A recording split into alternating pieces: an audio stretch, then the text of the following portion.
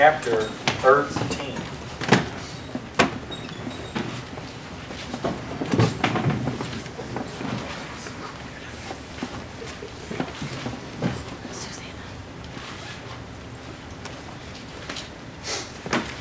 How important is it for we as believers to make sure that righteousness is upheld?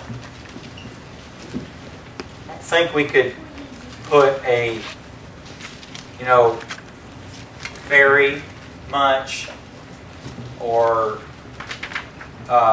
comparative answer to that, could we? We couldn't say it's very important. Well, yeah, it's very important. But is that still understated? How important is it that righteousness is upheld, particularly among believers? It's of utmost importance. It's so important that you could say that it's the chief thing among believers. The command to be holy is married to the command to be separate from the world. And as a believer, it's surprising sometimes that those who wish to ally themselves with the world are oftentimes believers. But what is every bit as surprising is that believers who, because of decisions of others, are allied or yoked up with unbelievers, because they're yoked up with unbelievers because of others' decisions, it's amazing how few believers take issue with that, make an issue with it. And that's what we're going to see tonight in our text. We've seen the temple rebuilt. We've seen revival happen among God's people. And we began by saying that if Nehemiah were the only one determined to rebuild the walls and the gates, he would have set about to do the task, to accomplish the task. And I personally believe that it could have been a task which would have been ultimately performed much like Noah's task was. How many of you have been to the new Ark at the Creation Museum in Kentucky? You guys want to go there tomorrow? Sure. It's kind of fun, wouldn't it? I keep meaning to stop by there, and I haven't had a chance. I wouldn't mind. I heard that they charge exorbitant prices, like actual cash, money, to see it. And I've had so many opportunities to go to theme parks and pass it up because they charge money for it. But I'd pay to see something like Noah's Ark. I would be very interested to know the recreation of Noah's Ark. I'd be interested to know what kind of labor was involved, how many different people, how much collaboration in design and in labor was required. Would it be neat if in Kentucky they had built the Noah's Ark model with, a guy and his sons, 3 sons, building it, 4 guys building it? That'd be pretty impressive to me. But I suspect that more than 4 people were involved with the building of the ark, especially if the 4 guys were responsible for raising the funding and the materials for it as well. But that literally was Noah's scenario. When Noah built the ark, everyone in the world mocked him for it. But he built the ark. God spared just Noah. And I see Nehemiah in many ways as a Noah character in his day, with the specific standout difference that when Nehemiah began to set about by faith to determine first to see personal revival, but also to build the walls, then those others who were believers got on the bandwagon. And national revival was the result of one man's determination to do right. One man's determination to do right literally triggered national revival. And I want to see that same theme again. We see it over and over again in our text, but we're going to see it again in our text this evening, beginning at verse 1 of chapter 13. On that day, they read in the book of Moses in the audience of the people, and therein was found written that the Ammonite and the Moabite should not come into the congregation of God forever, because they met not the children of Israel with bread and with water, but hired Balaam against them, that he should curse them. Howbeit our God turned the curse into a blessing. Now it came to pass, when they had heard the law, that they separated from Israel all the mixed multitude. And before this, Eliashib the priest, having the oversight of the chamber of the house of God, was allied unto Tobiah. And we'll pray. Father, please help us as we see the influence of one man, one individual, who was determined that he was going to be separated unto you, and that he would not overlook unrighteousness among other believers. God, I pray that you'd help us to be determined the same. God, not in a sanctimonious, legalistic way, but in a legitimate striving for holiness. Help us to understand this now, I pray in Jesus' name. Amen. So God's people made a covenant with God. They put their name, they signed it, and they signed the covenant that they were going to keep God's law and that they were going to separate themselves. And they separated the priesthood. And last week we saw what it takes to have revival. They, as a group of people, acknowledged that God's judgment of the captivity for them and the reality that they lived in a land where strangers reaped the fruit of it, they were to blame for. They acknowledged that the sin was that they were to blame for their sin, and in that acknowledgement, they also declared that God was right and righteous to judge them. In other words, God's covenant was, I'll do this. You'll go into captivity. And so they declared, God, you've kept your covenant, and you were right to judge us. The judgment we've had is right. It's amazing how many believers have consequences from sin and yet refuse to acknowledge that God was right to judge them. Friend, your consequences came from God.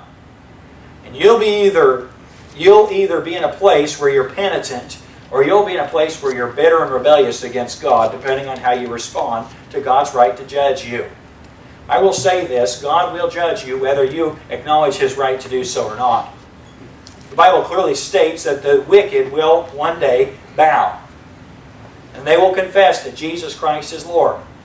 And the same will be true of every person who is in rebellion against God. My friend, the rebel can stand with a stiff back, looking upward into heaven, gazing at God, figuratively, if you will. But the fact of the matter is that one day he'll fall on his face because he will not be able to stand before God.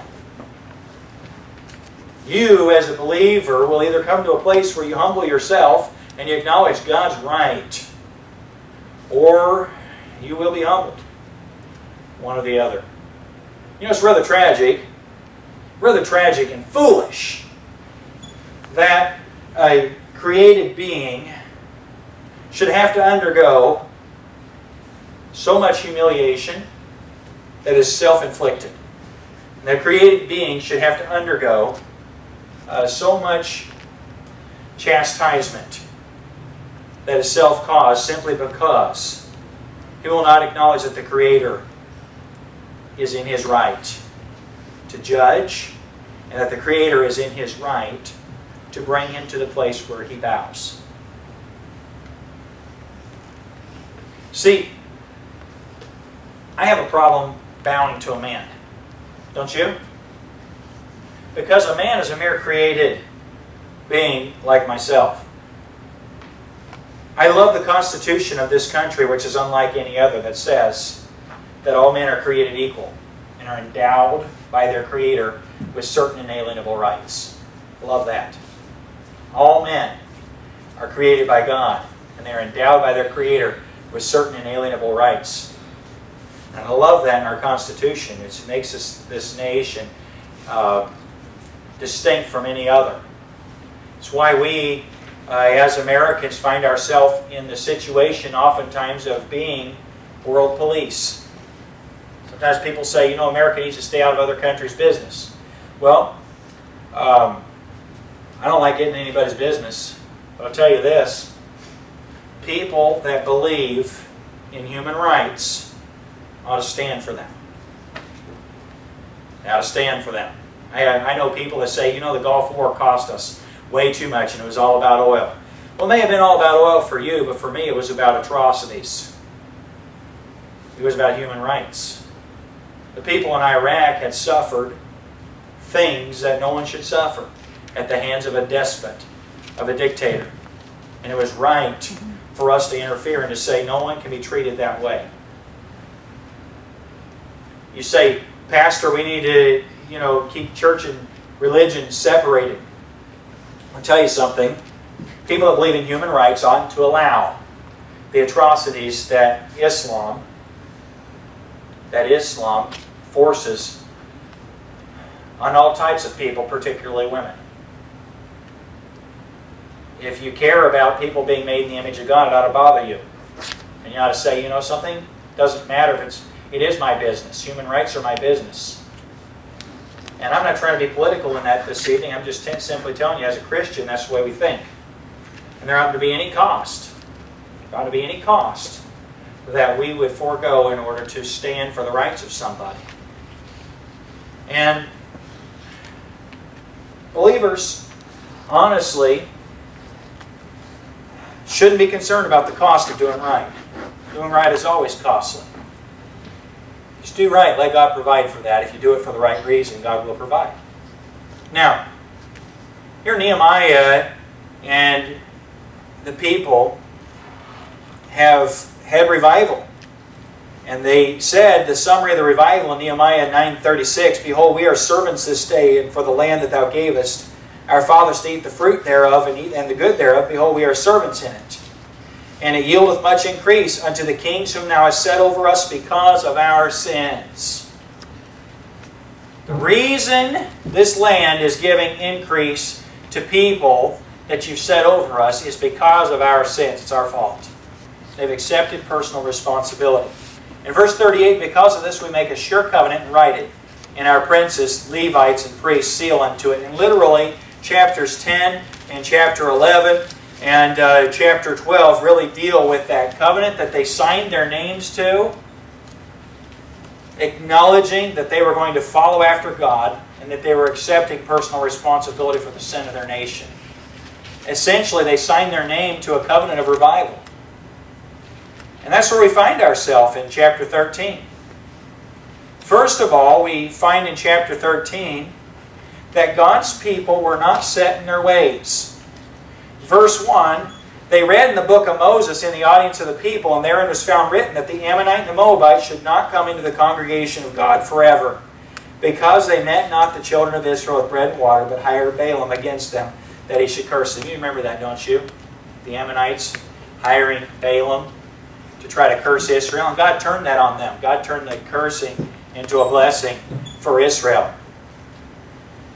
But the Bible says in verse 3 that when the people learned this about the character of God, they separated from Israel all the mixed multitude.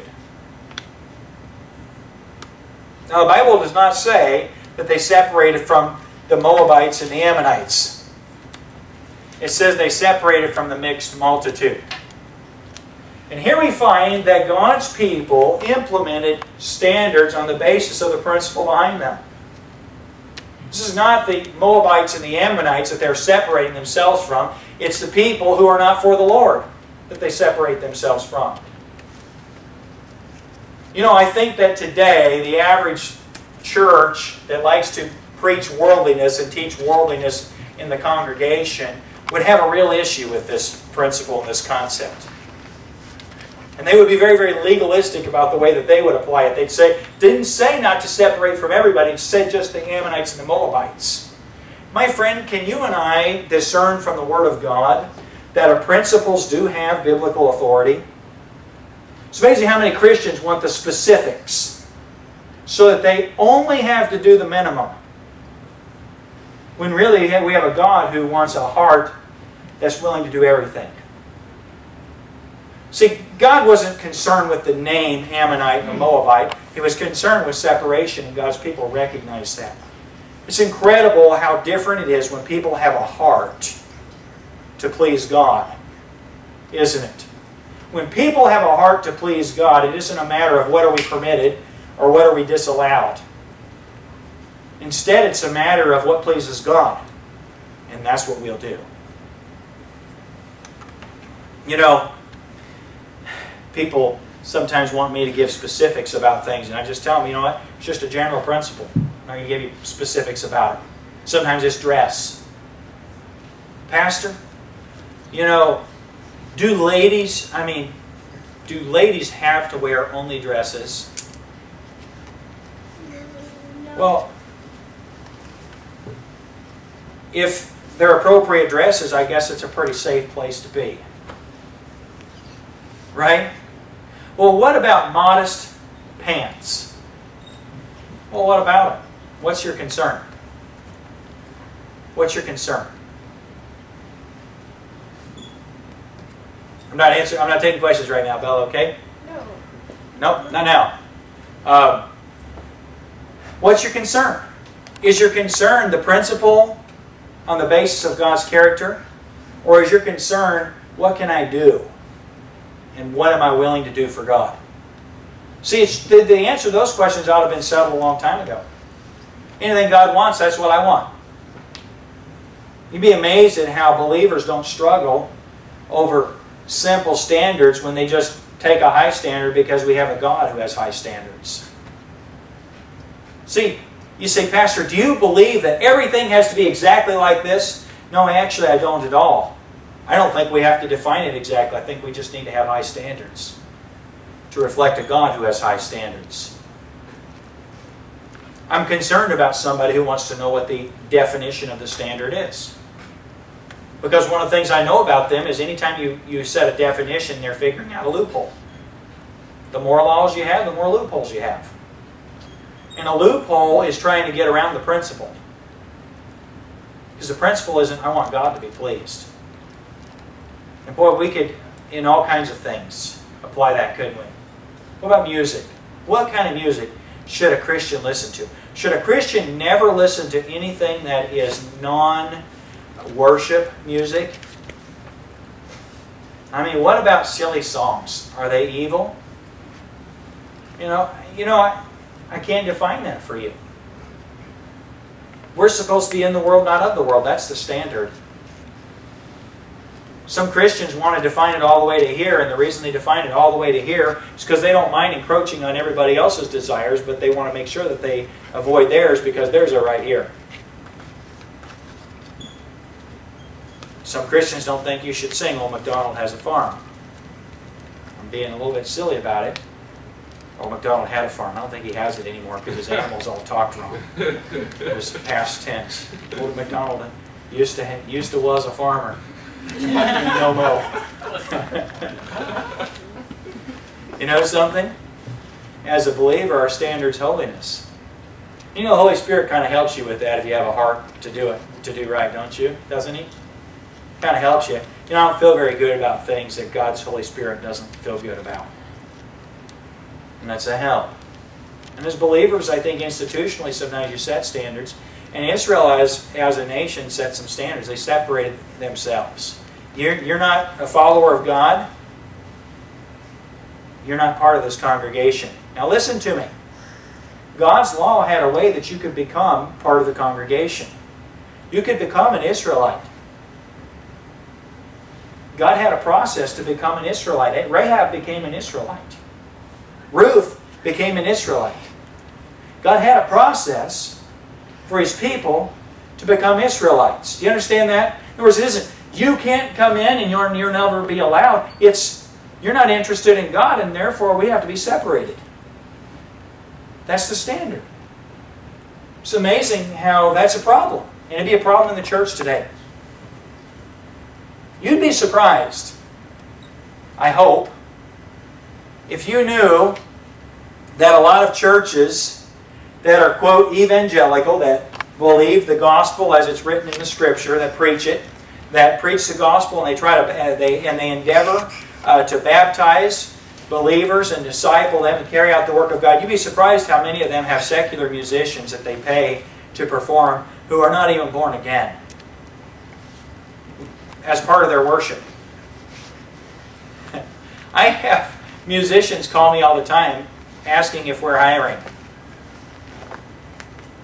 You'd be so surprised. You knew how many musicians call to ask if we're hiring. And I always ask them the first question, do you go to our church? I know they don't, but I always ask them that question because I'm trying to make a point. And they don't understand why it's important for them to be of like faith in order to be part of our worship service. Because that isn't a standard that they've ever been held to before. I remember when I worked in the mechanic shop, there was a guy I was witnessing to who was not yet saved, but he was becoming interested because one of the local churches had recruited them because he was a professional guitar player, and they recruited him to play, in their worship band. He was lost. You say, Pastor, well, isn't it great that they were evangelizing him? No, it just made him feel like he didn't need to be saved to play in the worship band. There's no separation. That's tragic, actually. And as a believer, we have to separate ourselves. And I'm not talking about going out in the world. I'm talking about in the congregation. We're not talking about in living. Matter of fact, if you see some of the details where they determined that they weren't going to do business with unbelievers on the Sabbath. You'll see that it isn't a matter of doing business with them. It's a matter of we're not going to compromise what we are by bringing in unholy things. Now, look at verse 4. Nehemiah said, before this, Eliashib the priest, having the oversight of the chamber of the house of our God, was allied unto Tobiah. Now that word oversight would be the Old Testament equivalent of the word that is part of the command for pastors, taking the oversight thereof. Taking oversight doesn't mean take the cash out of it. Taking oversight means the management of it. You understand that? Oversight means management. And this guy who was the priest, Eliashib, had the oversight of the chamber of the house of our God, and the Bible says was allied unto Tobiah. Now, do we remember Tobiah? Remember Tobiah? Remember what Tobiah said in chapter 4, verse 3. Tobiah the Ammonite was by him, speaking of Sanballat, and he said, even that which they build, if a fox go up, he shall even break down their stone wall. And guess who's living inside the stone walls? Tobiah. Guess who wants the protection of the stone walls? Tobiah. Guess who's living in the facility of the temple itself? Tobiah. Now, there are two things that I would note about this. The first thing is, why was Nehemiah the only guy who was shocked about this? Why was Nehemiah the only guy that said, what in the world is that guy doing in this place? What is he doing here? It's the first thing that was shocking to me. Why is that guy here? And the second thing that's shocking is, why does he want to be there? Why does Tobiah want to be there? Why is he there? And why is nobody questioning his presence? And secondly, why does he want to be there? He was against the rebuilding of Jerusalem and the temple the whole time. Remember, he was the opposition. Friends, there is a battle, and there are sides. Today, we want to just be so, we want to use such politically correct vernacular in Christianity that we don't want to acknowledge that there's a battle and that there are sides. There's winning and there's losing. There's a battle. There are sides. There is winning and there is losing. Anyone who goes to hell loses. And anyone who goes to hell sides against God with the Satan. There's a battle, there are sides, there is winning, and there is losing. And the guy on the losing side has allied himself with the priest, Eliashib. And what's shocking about it is that nobody questions it. And what's shocking about it is that he wants to be part of it. Now, I don't know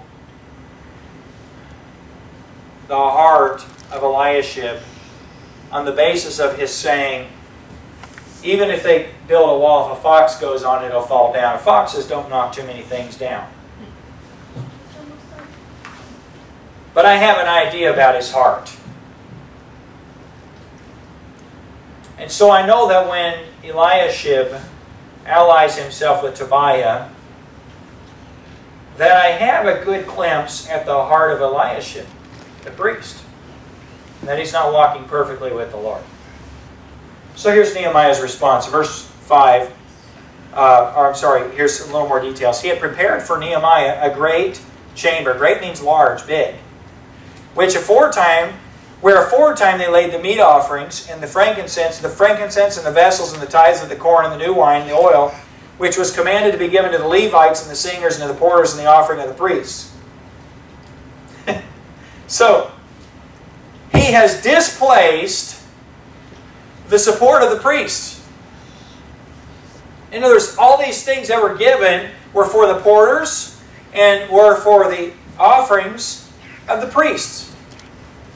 So what does that indicate?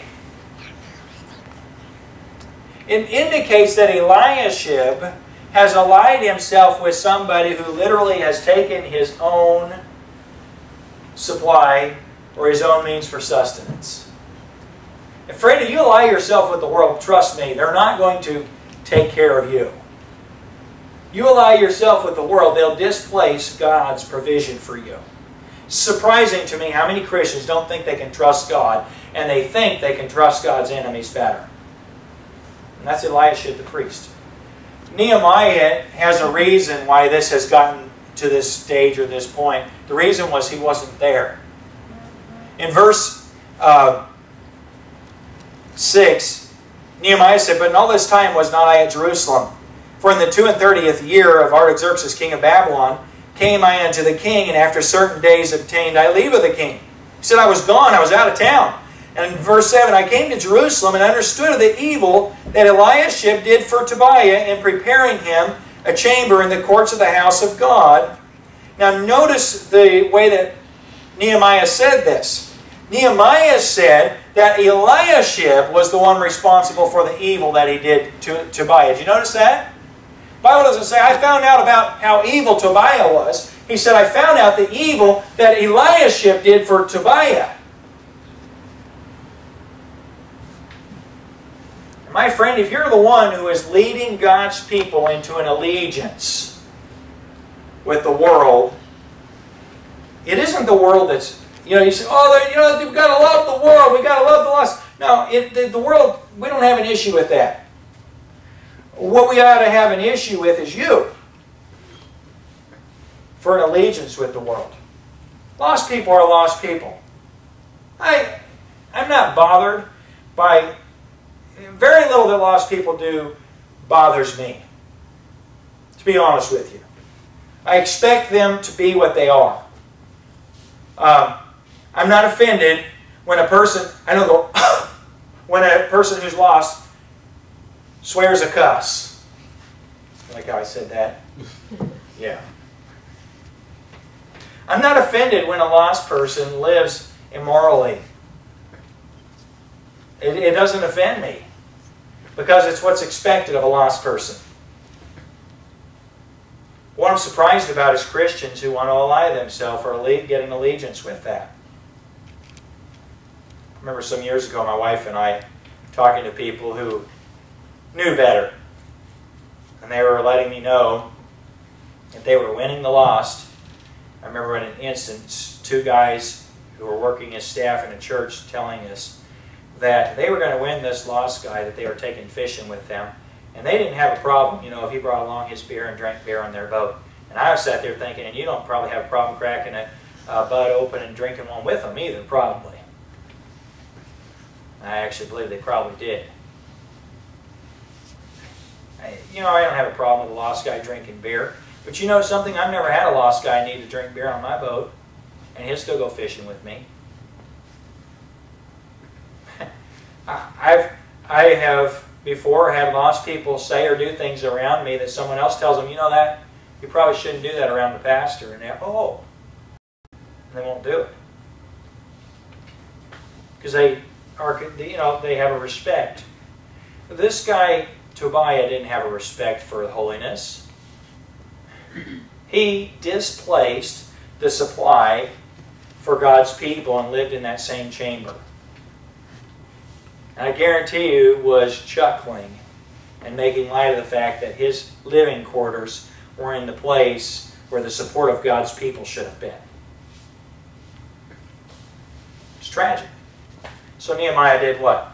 Well, in verse 9 he said, or 8, he said, "It grieved me sore, therefore I cast forth all the household stuff of Tobiah out of the chamber." See, Jesus wasn't the first one to do that.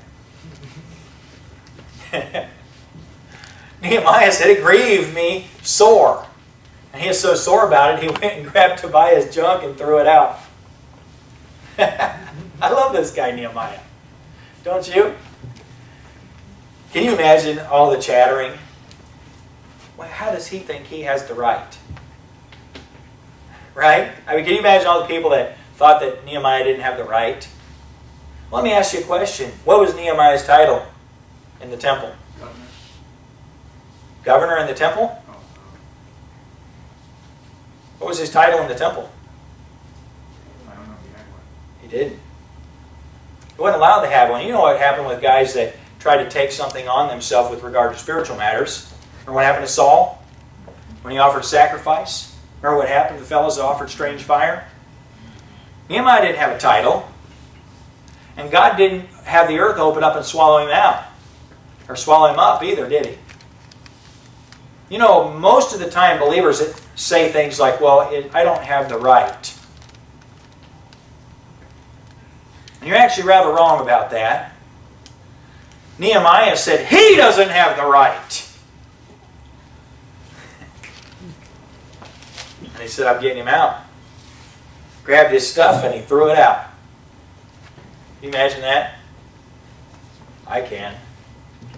You know, we don't have a lot of Nehemiahs today. Guys that say, you know something, they don't have the right to do that with something that belongs to God. And it isn't Nehemiah's right. It's about Tobiah's not having the right. Verse 9, then I commanded, and they cleansed the chambers. They bleached everything. Used some vinegar and, I think, rubbing alcohol. Then I commanded, they cleansed the chambers, and thither brought I again the vessels of the house of God, with the meat offering and the frankincense. Verse 10, I perceived that the portions of the Levites... Oh, here we're going to learn something. I perceived that the portions of the Levites had not been given them, for the Levites and the singers that did the work were fled every one to his field. Nehemiah said, incidentally, why wasn't that chamber full of the provisions for the singers and the Levites? Where was the stuff that was supposed to be in the place Tobiah was? And all of a sudden we find the motive of the people to do nothing. Here's the deal. It doesn't take a lot to read between the lines here. The elders of the people were happy having Tobiah filling the chambers because that meant they didn't have to fill the chambers with their tithes. They were happy to have a man in a place he didn't belong because the stuff that would have been costing them was not there as well. Well, I mean, we don't have any place for the stuff. How can I give it? Provided them with a great excuse to not do their duty. And friend, I'll just say to you, the reason you want worldliness or you allow worldliness in the church is because it provides an excuse for you not to do your duty. Worldliness provides an excuse for you not to do your duty. Think of it. Think of it. You know why Christians don't have a problem with worshiping God less and less? The average church has one service a week now, 1 hour a week that they worship God. And they have a big get-together, make a big hoopla, and do it big. And you know why Christians are okay with that? Not being fed spiritually, not being challenged spiritually. You know why believers are okay with that? Well, because it doesn't take much from them. They're pretty fine with that. It doesn't demand anything from them. That'll bother you. That'll bother you. God's people aren't being fed. But it doesn't bother the average believer that God's people aren't being fed, because it saves them from having to invest their time, having to invest their attention, from being challenged to give themselves wholly to the Lord. And so Nehemiah, he said in verse 11, "Why is the house of God forsaken?" He says about the elders of Israel, "And I gathered them together and sat them in their place." Verse 12, "They brought all Judah the tithe of the corn and the new wine and the oil into the treasuries. And I made treasurers over the treasuries, Shelemiah the priest, and Zadok the scribe, and of the Levites Pedaiah. And next to him was Hanan the son of Zachur, the son of Mattaniah, for they were counted faithful, and their office was to distribute unto their brethren." He put faithful men into the leadership. Before, who do we have in leadership? Eliashib. Faithful or unfaithful? Unfaithful. Verse 14. "Remember me, O my God, concerning this, and wipe not out my good deeds that I have done for the house of my God, and for the offices thereof." That's where we'll end this evening. We end with Nehemiah's prayer. God, please remember. Please remember, don't wipe out my good deeds that I've done for the house of my God and for the offices thereof. And I have to say to you, friend, that doing right at the outset seems to be costly, though I will say to you that doing wrong costs more than you could ever afford. Doing right at the outset seems to be very costly. But let's ask the rhetorical question and answer it. You think God remembered Nehemiah and what he'd done to clean up God's house? It's eternally written. It's eternally written, so God remembers it. And in the whole scheme of things today, how much does that matter? I don't think we could overstate the importance of how much that matters. Do you? God remembers. God knows. You know something, I think for a believer that's a motto you could adopt that'll help you sometimes. When it seems as though nobody understands or as though the task seems impossible, to just say, God knows. I promise you, Nehemiah was spoken against by, quote, well-meaning people when he threw Tobiah's junk out, when he grabbed the elders and said, "You come here and you sit down." He took all 12 of them and he sat them down. He said, "Why are you not supporting the Levites? Why is this chamber empty?" And they said, "We'll fill it up." So here again we see one man having the determination that if it's right, then he'll do it. And we see one man affecting an entire nation for righteousness. The question always is, what if one man, what if one woman will do right? What will be the effect? First on their lives, and what will be the effect on the lives of those that are around them? There's only one way you can know, and that's by being the one who does right, no matter the cost. I love that about this theme we've seen in Nehemiah as we've looked at revival. Father, please help us to believe the truth that we've seen by example and by the testimony of your word. I pray that you would help us to practice, live our lives in the basis of it. We pray in Jesus' name. Amen.